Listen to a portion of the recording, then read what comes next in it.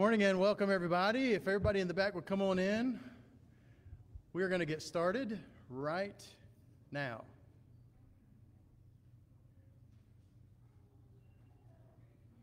Before we dive back into the introduction, we'll give everybody a second here. We'll have the notes and the maps and stuff up on the screen any second now. But before we dive in, let's have a brief prayer. Father, we're so thankful for today, a time when we can encourage each other and be encouraged by you and each other by your word. Lord, help us as we continue this study that we will truly embrace the gravity of the things that you've revealed to us through inspired writers. Help us, Lord, to understand you better. Help us, Lord, to be more faithful and to love you more and to understand everything you've done for us so that we may more willingly and lovingly surrender ourselves to you. And we ask all this in your Son's name. Amen. Okay, is it up there? Okay, good. Just a quick recap of what we were talking about. We are in an introduction of Philippians. And just a sort of a quick rundown of what the historical background of Philippians is that it's named after Alexander the Great's father, Philip II of Macedon, and so it historically was a place where he was the self-proclaimed ruler of Macedonia, and he found a lot of gold in that area. And when he was assassinated in about 336, I think, BC, the army that he had amassed and the riches that he had amassed, they just went into the control of Alexander. And so that gives you an idea of the significance of the city in just world history as a whole. You fast forward about 300 years, and this is where Octavius, in the Battle of Philippi, is sort of springboarded into the first official Roman emperor, Augustus Caesar. And so this city is significant in its function as a Roman colony. And by the time you get to the time of Christ and of the apostles and the gospel coming into it, it is primarily, as I said before, it is like Florida of the Roman Empire. It's where all of the retired veterans of the Roman military moved. And so it's the most Roman city that Paul probably, you might say that Rome is more Roman, but it may very well be that this is the most Roman. It seems as if there weren't even enough Jews to have a synagogue here. I don't know how much that has to do with, the Jews. You remember Priscilla and Aquila were thrown out of Rome, and so maybe they were pushing Rome out of Roman strongholds. They were pushing out the Jews. I'm not sure exactly how those are connected. But apparently in this city, it was primarily a bunch of Romans. But it was a retirement community, which meant it was pretty nice. But that doesn't mean that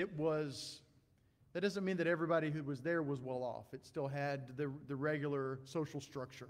And that's one of the things that we were looking at as we dove into not the historical background, but the textual background. What do we know about Philippi from Scripture? And in particular, what do we know about the gospel going there and about Philip's interaction with Philippi in the Philippians at his very first introduction to them? What happened there?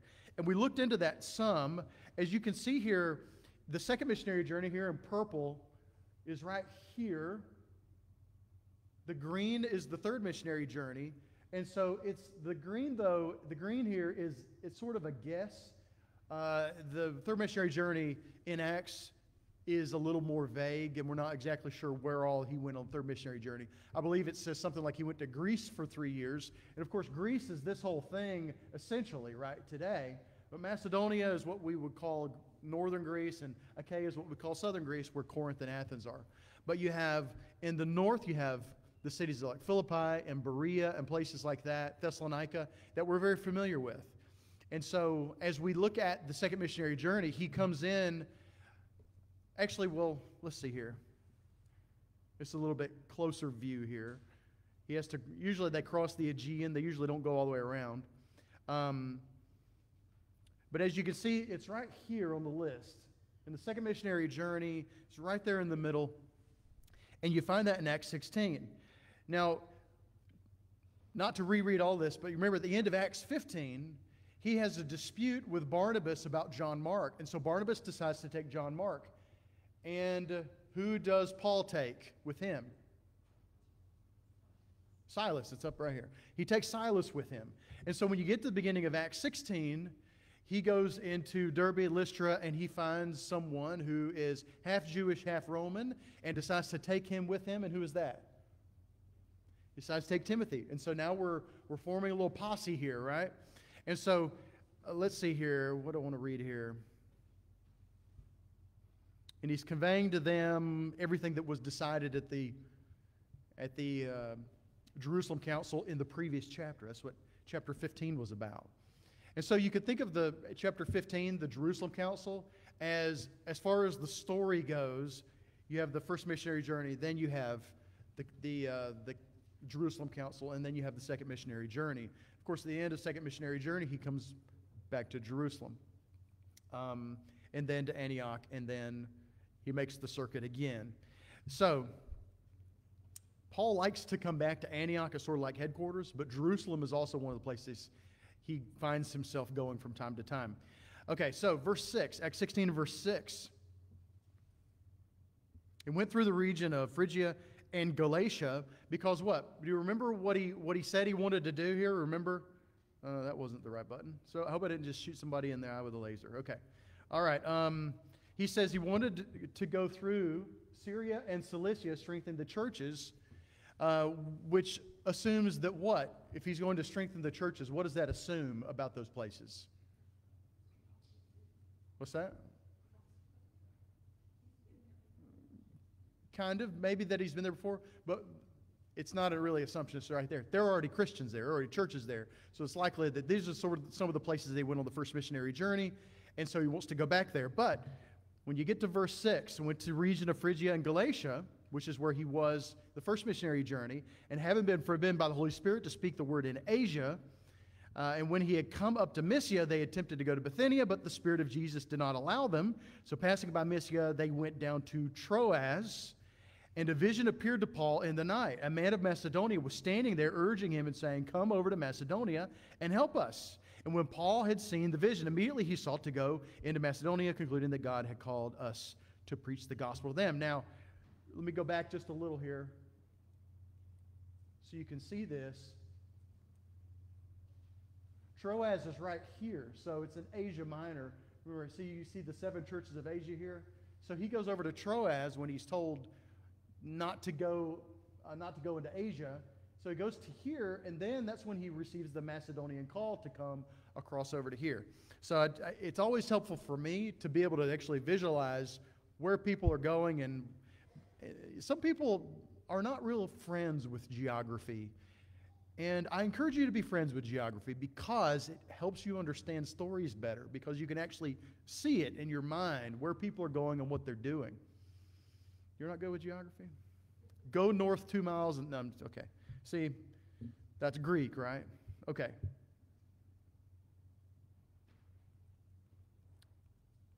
All right, so verse 11.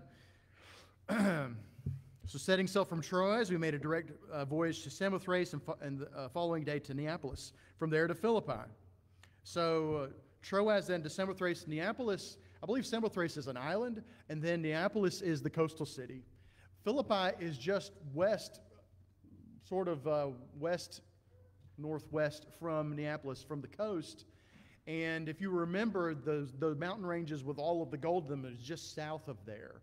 And that Philippi is sort of set in a little valley there where most of the traffic would be for the Roman Empire, and that's why the Ignatian Way, or the Roman interstate highway, goes straight through there. It's about a 500-mile stretch of road, which you can still see today. You can go and walk it today. So they go to Philippi, which is a leading city in the district of Macedonia and a Roman colony. we remained in the city some days. Now, of course, if you've noticed, the plural, first person plural pronoun means that now Luke is with them. It seems that he met up with them somewhere in Asia, somewhere around where Paul is not being allowed to go into Asia, but maybe he goes over to Troas, and then all of a sudden we have this we. So Luke is now with them. So it's Paul, Silas, Timothy, and Luke. So now we have four people in this team. Verse 13. On the Sabbath day, we went outside the gate to the riverside where we supposed there was a place of prayer, and we sat down and spoke to the women who had come together. And one who heard us was a woman named Lydia from the city of Thyatira, a seller of purple goods, who was a worshiper of God. The Lord opened her heart to pay attention to what was said, to what was said by Paul. And after she was baptized, and her household as well, she urged us, saying, "If you have judged me faithful to the Lord, come to my house and stay." And she prevailed against us. Sounds like she strong-armed them to her house, all right? Kind of like Karen. Whenever someone's in need, she's like, "You come to my..." That's a compliment. It's hospitality, right? Karen is a Lydia. So many others here are like that. Okay, a few things to draw from this, right? So they go into the city. Paul's normally going to go to the synagogue first, right? But it appears as if there's not even 10 Jews, which means there's no synagogue there. And so they go out to a creek, which some people can say you can actually still find this waterway today. And they find some people out there praying, and you find Lydia, who reminds me of Cornelius, someone who was not a Christian, not a Jew, but a believer and a fearer of God, and prayed to God. And so Lydia is a lot like him, a lot like Cornelius. A third thing about her is that her occupation probably put her at sort of an upper class tier. I remember thinking about, before I moved here, we had the stock market crash in the end of 2008. And I remember at the time that I was spending a lot of time in Biloxi, Mississippi. And deep in, you might say, up inside the Biloxi Bay there were some people who built yachts, really nice boats. They dealt in high-end stuff, all right? And I remember, and I can't tell you all the details now, but I remember thinking about how they sort of fit into the economy, and that it's interesting to think that these are people who themselves are not necessarily super upper class, but they deal with people who are super upper class. And so oftentimes when we think of luxury items, those are typically those employ people who are not exactly upper class, right? Lydia seems to sort of fit somewhere in there, that she rubs elbows with the highfalutin people. And I talked to Kelly after this, and Kelly was like, he's like, you know what they make that purple from? And I know I've read this somewhere, but he said it's squid ink. Now, the only real association I've ever had with squid ink is watching people drink shots of squid ink on Fear Factor. If you've ever watched that, I don't recommend it. But it's this really nasty stuff, and it stains really bad. It's what squids release, as a defensive mechanism, but apparently that's what they would dye stuff with. And this stuff was pretty rare, and so we have just a quick snapshot that Luke is giving us in Acts of what this city is like. And here's one of the things that was suggested sort of as I was studying this, was for us to pay attention in Acts 16, which is sort of, we're thrown right into Philippi, to watch and look at the characters and look and see who they are. And look and see, because these are the people that Paul interacted with. Because the book of Acts is the Acts of what? It's kind of a trick question, but it's really an open-ended question. We like to say it's the Acts of the Apostles. Primarily, you could say it's the Acts of Peter and Paul, the Apostles Peter and Paul, even though there's mentioned others. Some people say this is the acts of the Holy Spirit through the apostles. Some might say this is the acts of God in using the body of Christ, the church, to bring the gospel to the world. And so Acts is showing us how the gospel goes and the way it should go. What's natural? Yes, sir. Andy?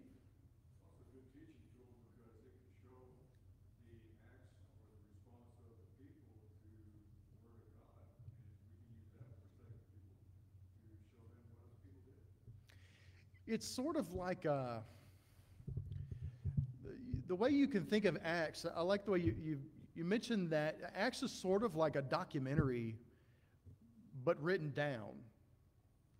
Whenever you have like a documentarian that will go into like a war zone or something, and they start having the bullets whiz by them, right? And they start using that first person plural pronoun we. We were in that's Luke right now. He is there along for the ride, and he is seeing what's going on as the gospel is going forth into the world. And what we're going to see in Acts 16 and 17 is that they are going to be described as doing what in particular? They have come and they have done what? Do you remember? It's kind of a general statement, but gives us an idea of what happens when the gospel comes into an area. Anyone ahead of me? They turn the world upside down. That's going to be the accusation against them. Luke is showing us what that looks like. So first he's going to someone who is you might say this even dovetails nicely with James chapter 2 as we look at the characters here. It's going to dovetail nicely with James chapter 2, which is about partiality between the haves and the have-nots, so to speak. And, of course, always being reminded that Jesus didn't have anywhere to lay his head. He was poor. All right? So let's continue. Verse 16. Continue to notice the characters here. As we were going to the place of prayer, we were met by a slave girl who had a spirit of divination and brought her owners much gain by fortune-telling. She followed Paul and us, crying out, "These men are servants of the Most High God, who proclaim to you the way of salvation." And this she kept doing for many days. Paul, having become greatly annoyed, turned and said to the spirit, "I command you in the name of Jesus Christ to come out of her." And it came out that very hour. Okay, now who is this girl? And what else do we know about her? She is a what? You might say her occupation. She's a slave. Now, what that meant was, in Roman Empire, I mean, this is the most Roman colony that Paul would be in, this meant that she was property. She was property just like a plow. I think I mentioned something like they had three categories of property in the Roman Empire. They had, and I may be botching this a little bit, but it's this idea. You have mute property. That means property that doesn't talk, like a plow. Then you have inarticulate property. That'd be like a cow. It makes noise but doesn't talk. Then you have articulate property that could talk. Isn't that a fascinating way of thinking about it? Okay, so this is a girl who was, of course, she was demon-possessed, and she was being used by her owners to make a lot of money. But the real point is what? We have this shift from, as far as the people that Luke is spotlighting and what's happening with Paul is, we go from sort of an upper class now down to ministering to this bottom of the rung slave girl. And we don't know anything else after this. We don't know if she becomes a Christian or not. We're guessing that she does. A lot of things are implied in Scripture that would naturally follow. She's demon-possessed. You heal her. She becomes a disciple, right, of the one who healed her. And sometimes people would bow down to Paul, and he would say, "No, I'm just a man. It is by the power of Christ that this happened." Verse 19, the story continues. But when her owners saw that their hope of gain was gone, they seized Paul and Silas and dragged them into the marketplace before the rulers. And when they had brought them to the magistrate, they said, "These men are Jews, and they are disturbing the city. They advocate customs that are not lawful for us as Romans to accept or practice." The crowd joined in attacking them, and the magistrates tore the garments off them and gave orders to beat them with rods. And when they had inflicted many blows upon them, they threw them into prison, ordering the jailer to keep them safely. Having received this order, he put them into the inner prison and fastened their feet in the stocks. Of course, this is Paul and Silas. Verse 25, about midnight, Paul and Silas were praying and singing hymns to God, and the prisoners were listening to them. And suddenly there was a great earthquake, so that the foundations of the prison were shaken. And immediately all the doors were open and everyone's bonds were unfastened. When the jailer woke and saw that the prison doors were open, he drew a sword, was about to kill himself, supposing that the prisoners had escaped. But Paul cried with a loud voice, "Do not harm yourself, for we are all here." Verse 29.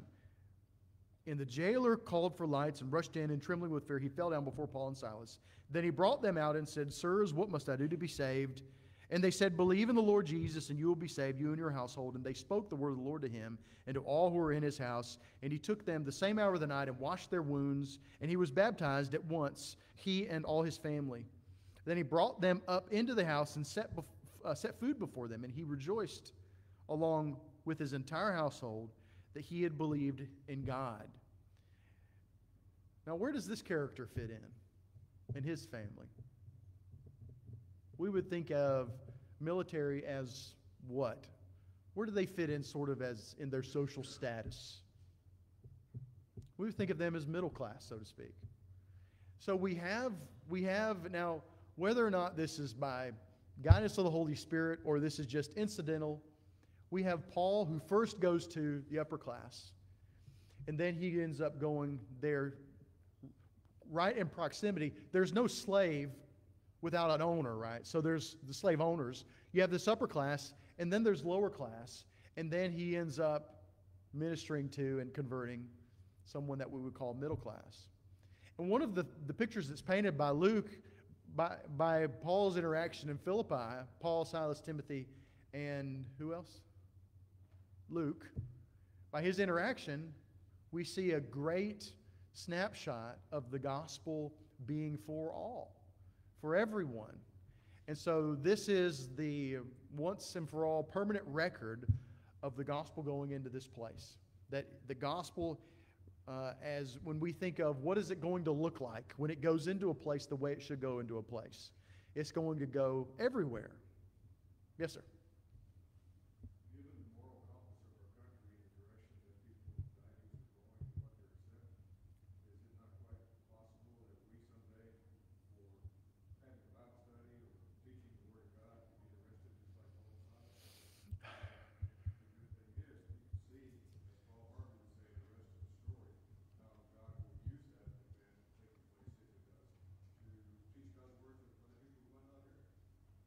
You know, will we face that someday?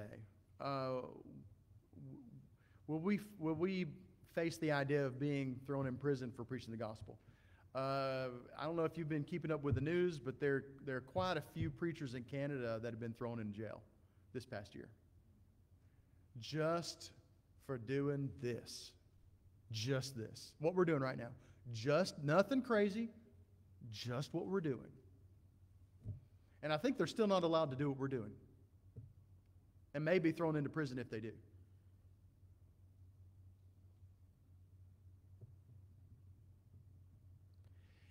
It gives us pause, really, to think about whether or not we over the past year, were we trying to make the best decisions? Yeah, but have we been, I would say, too compliant to those who say, no, you can't do what God wants you to do? God wants us to do something. It is the right thing to live a quiet and peaceable life and submit to the government as long as it is submitting to God. And yet there are people who, and that's the thing is, if our government were making different decisions, would we be here today risking imprisonment? Like some people who are just a few hundred miles north of us. I mean, I have a friend, I may have told you, I had a friend who the cops busted into his congregation. I think he lives in New Brunswick. They didn't haul him off to jail, but they shut him down. Just for doing this. Just for doing this. Now, Canada is not exactly like we are, but Canada can give us an idea of what is becoming acceptable within a society more than, say, south of the border. They're much more aligned with us culturally. What happens there is, as far as the cultural shift, gives us an idea of what's going to happen here. It's sort of a window into the future. So, good question. Yes, sir. Biden was quoted as saying that to the effect that those with traditional Christian views would have to change. Yes.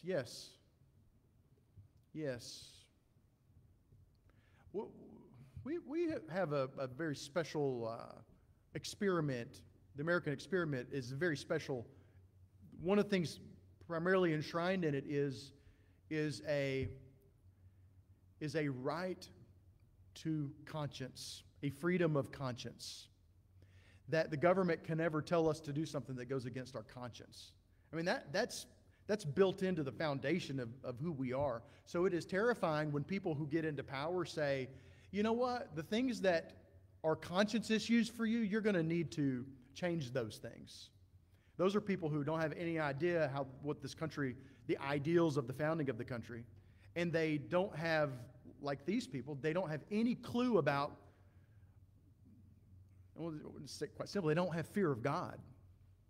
They are not in touch with reality.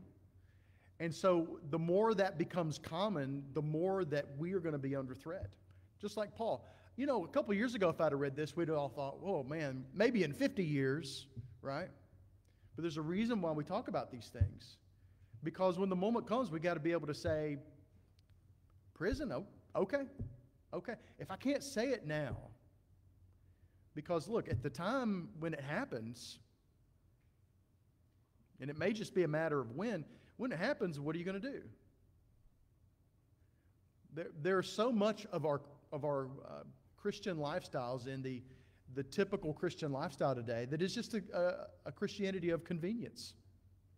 And as soon as it becomes inconvenient, and then even to the extreme that it would be something that would incriminate you, then how many people who claim to be Christians are just going to throw that in the trash? No, I'm just going to, they're going to take that passage out of the context that we looked at recently, where 2 or 3 are gathered together, gathered in my name. We'll just stay at home when we won't risk imprisonment. It's not what that passage means. And so if our Christianity is a Christianity that is something we do in its convenience for us in our lifestyle, and that's what it is, it's very, very likely that as soon as push comes to shove, we'll just reject it. So Paul sets a great example here of non-compromising. Now, earlier in the book of Acts, we have the same thing in Jerusalem, but now he's just meeting new people with the same old tale. No, you can't come and do that here. And so most countries in the world were not founded with the ideal that we were founded with of freedom of conscience. And so you go to many, many countries in the world, and they'll tell you, no, that religion's they're not accepted here. Islam isn't accepted in Japan. Do you know that? Because they know that Islam is, by its very nature, subversive to government. They won't let it in. Yes, sir, Kelly.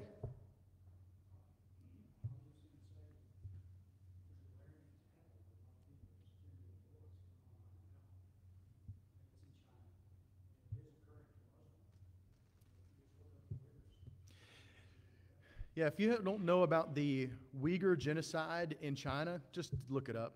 Google may not help you with it because they're in compliance with China. Google is helping China. But there are places where it's literal genocide. They're rounding them up, putting them in camps, and they're just disappearing them in China. And they're doing that right now. They're doing that with Muslims in China, but there's not to the same extreme, but they're also doing that with Christians in China as well. You have to be very, very careful in China because you can really get in trouble with the government. And so, but they don't stop. At least the faithful ones don't. The faithful ones still meet.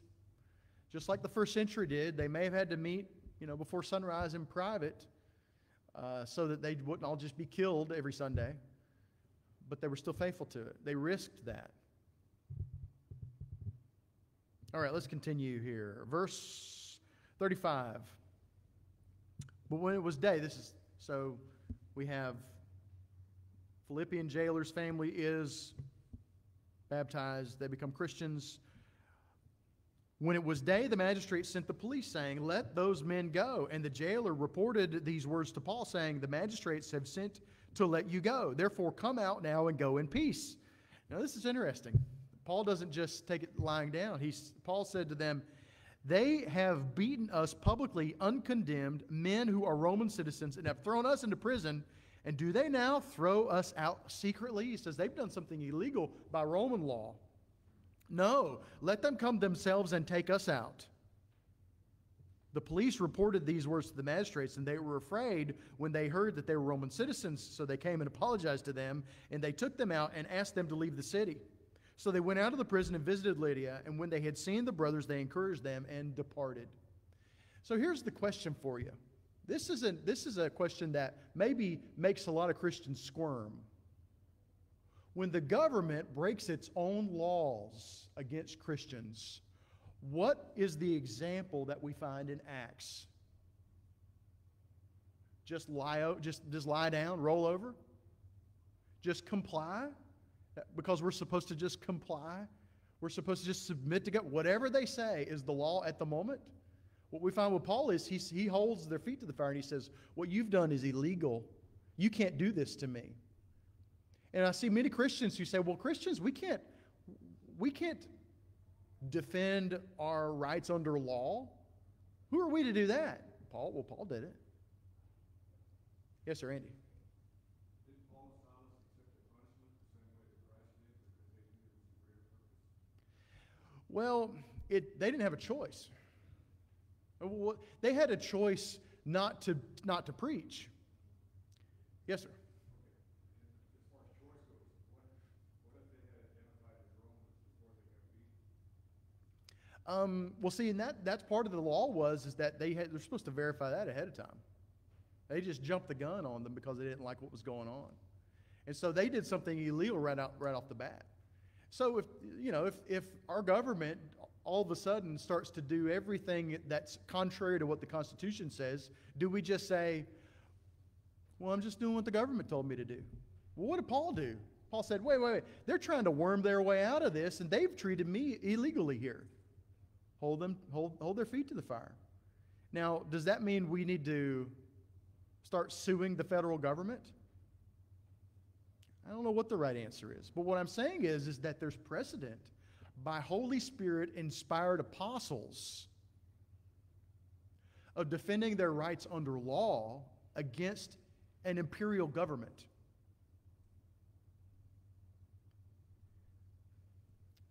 We aren't in the Roman Empire. The government has recognized inalienable rights. They recognize God. The government doesn't give us rights. So what's our proper function when the government begins to say, "You can't do what Christians do"? Not only, like Paul did, should we make the choice to do it, but then also to defend our right under law to do it. That's the example that we have. That's not subversive. That's not subversive. When we are asking the government to uphold law, uphold the Constitution, that's not subversive. And just chew on that.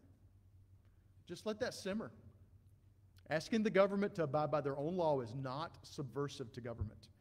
By the example of Paul right here.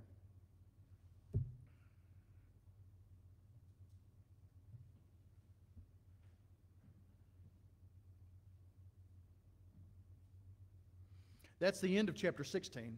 They go out of town and they go to Thessalonica. The Thessalonican Jews run them out. They go to Berea. They run them out of there as well. Of course, he goes down to Athens. That's where he preaches at Mars Hill. That's chapter 17.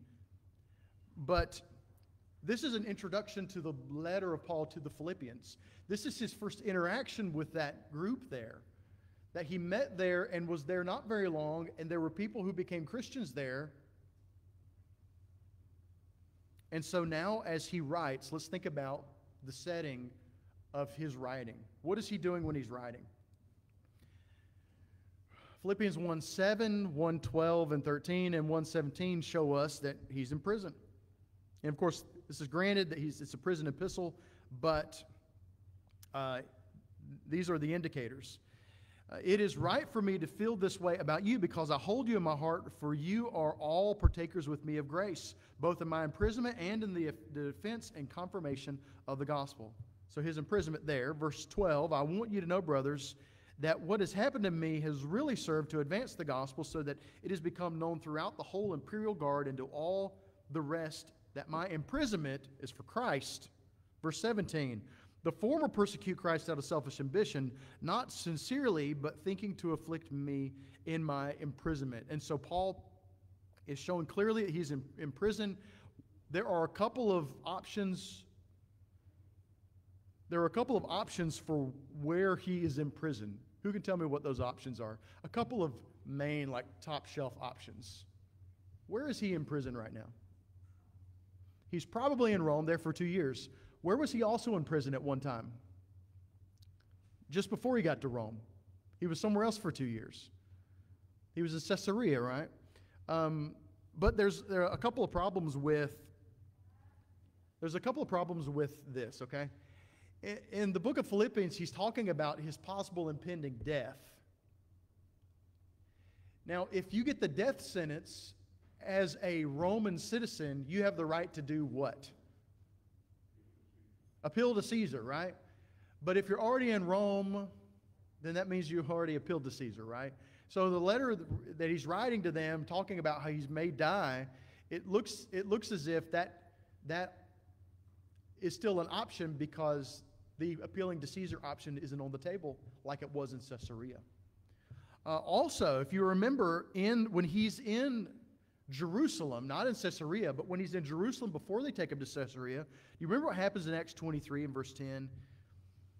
When the dissension became violent, this is when he was riling up the Jews and the Romans were protecting him. It says, when the dissension became violent, the tribune, afraid that Paul would be torn to pieces, the tribune is the Roman in charge, torn in pieces by them, commanded the soldiers to go down and take him away from among them by force and bring him into the barracks. The following night, the Lord, Jesus, stood by him and said, take courage, for as you have testified to the facts about me in Jerusalem, so you must testify also in Rome. So it wouldn't make sense for Paul to be in Caesarea writing about his impending death when he just received within, depending on how many months ago it was, he just had Jesus standing next to him saying, oh no, you're going to get to Rome. There was no reason for him to have this suspicion that maybe his life would end soon, because he had this assurance by Jesus that no, you're going to make it okay, at least to Rome.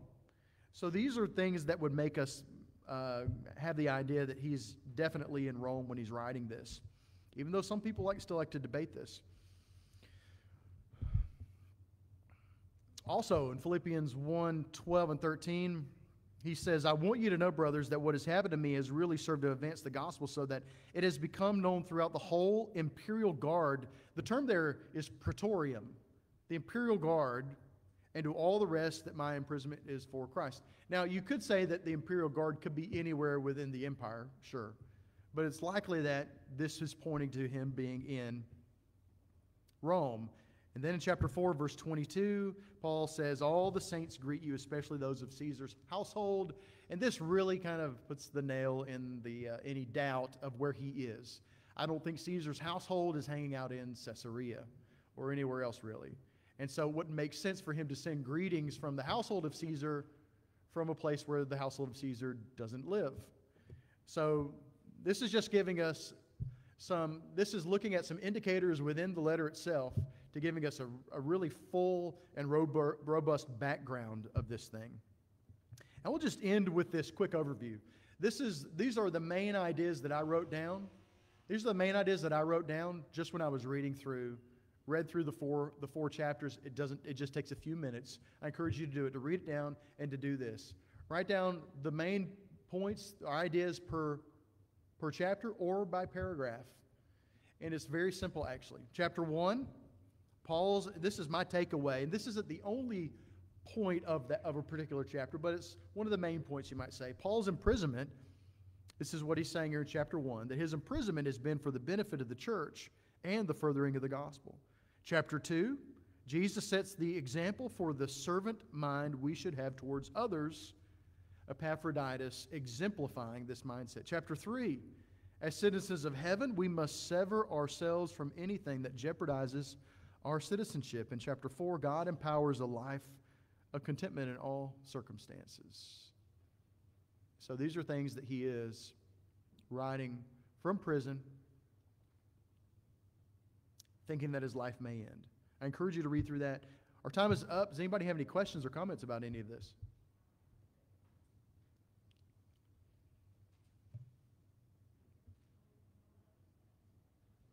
Let's have a quick prayer and we'll be dismissed for a few minutes. Our Father, you are better to us than we deserve. Your grace and your love and your mercy, your kindness, your gentleness, your patience with us, Lord, we don't deserve any of it. We're thankful that you are our God, our Father, and we're your children. Help us, Lord, every day to embrace the empowerment of that reality, as every day we trust you more and more. Thank you for a time together where we can encourage each other of those truths and lift you up as our God and Savior. We ask all this in your Son's name. Amen.